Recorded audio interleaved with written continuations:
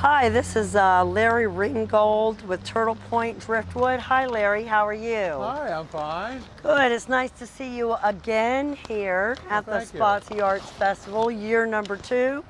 We enjoyed having you the first year, and as always, what you do is always kind of the talk of the show.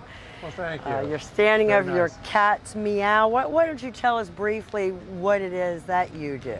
What I do is I collect driftwood from the beaches along the Chesapeake Bay, Potomac River.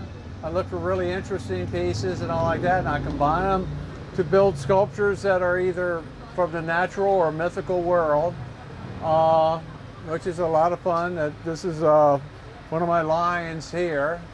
And this gentleman got Best in Show here last year. Yes, I remember that. But he's kind of a neat piece. I really enjoy it. Lovely. How long did it take you to source the wood for the lion piece, as an example? It's kind of hard to say because I collect wood for long periods of time, and I'll collect them and I'll sort of stockpile. I probably took about 2 months actually building the lion once I got the wood together. So building it took you a couple of months, but it's just a collection of multiple years of collecting. Yeah, you will find pieces, like certain pieces that, oh, this will be great for a lion, and you kind of set it aside, knowing one day it will be a lion. There's a lot of pieces here that I probably found pieces a couple years ago. Wow. But only built them recently.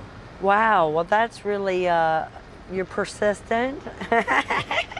You put that vision in your mind, you hold pieces back for that. That's wonderful. Tell us why you came back to the Spotsy Arts Festival for the 2nd year. Oh, it's a wonderful show. The setting's perfect, the people are just great, the shade and all like that, and it's been a really good venue. The local people here really support the show. Right. Last year was the first time they did it, and it seemed like it was a really good show, and I knew it had the potential to grow. And obviously it's doubled in size this year. Yes. So I've invited a lot of artist friends I know that have shown up here.